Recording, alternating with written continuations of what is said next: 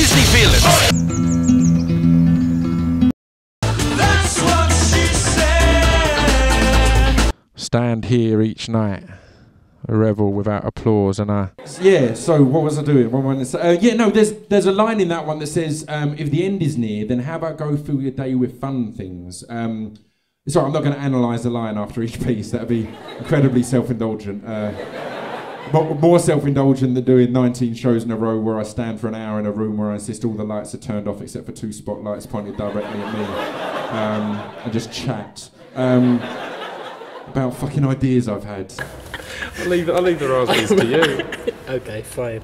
So I'll just sit here and eat some raspberries. Some hairy raspberries. What sort of questions do you want me to ask you? I don't really know, just nice ones. It's for the Edinburgh DVD, not mention that. Ooh, so about Edinburgh Fringe. So close my eyes on this whole fucking world and that will end it.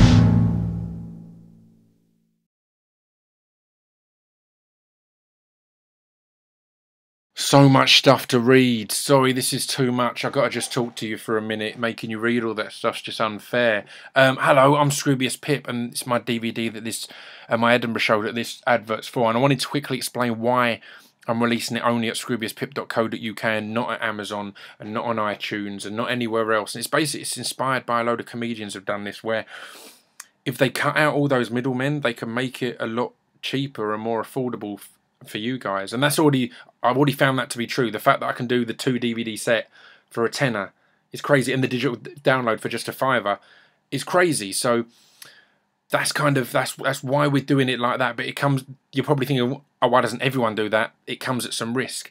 It's easier to steal, it's easier to pirate, it's easier to torrent. iTunes and Amazon and all that have all sorts of encryption, and you can't plug things into TVs and all sorts of weird stuff. I don't have that. I'm relying on the fact that you guys will choose to buy it. I choose to spend, hopefully making it a tenner or a £5 makes it kind of cheap enough for it to not be worth stealing, if that's your thing.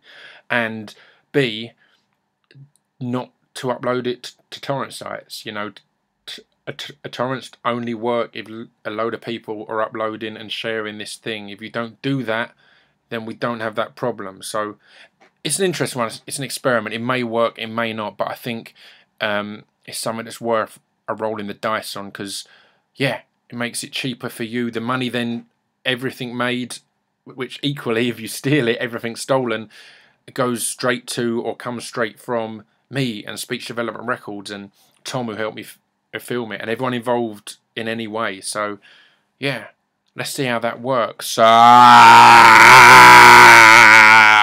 I can't find the stop button.